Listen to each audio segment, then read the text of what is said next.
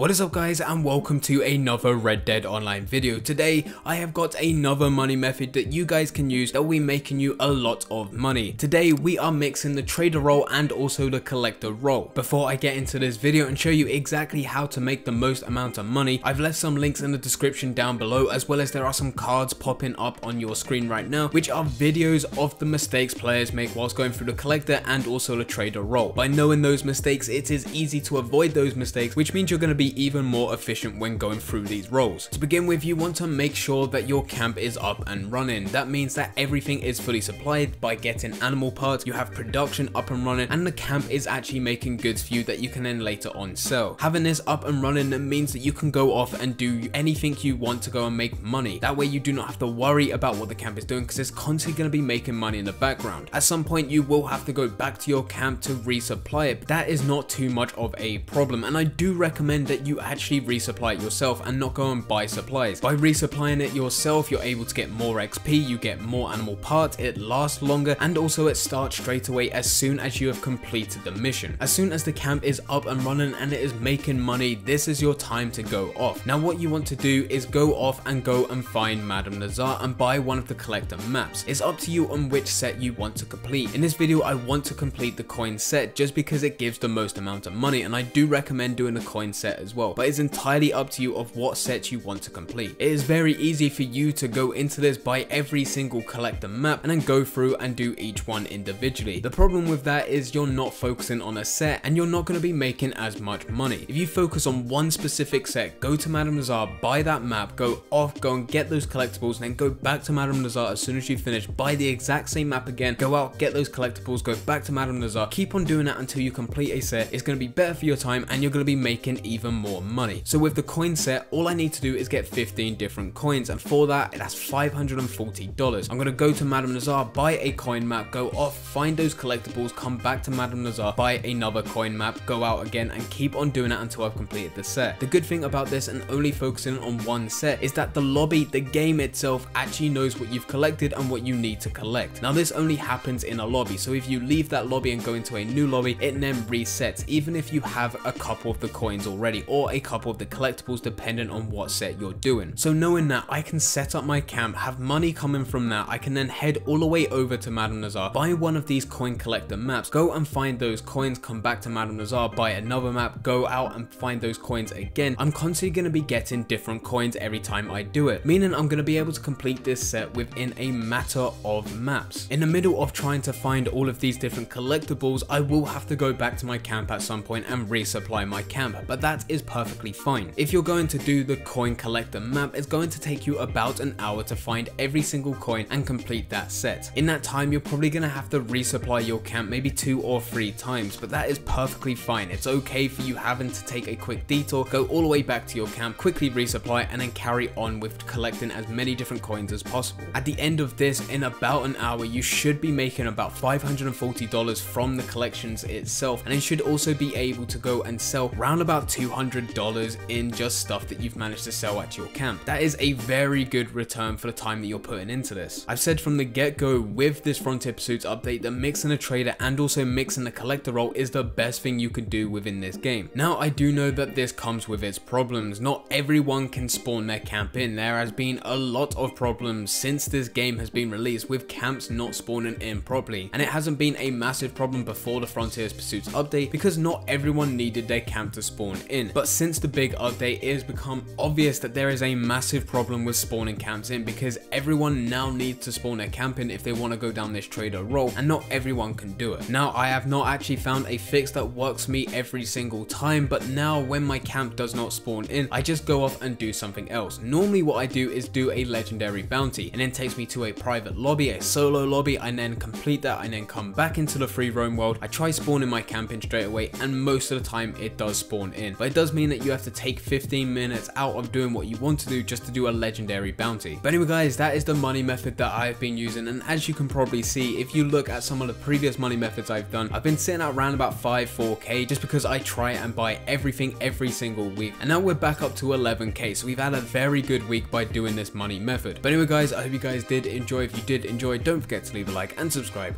but for now, I'm going, so see ya.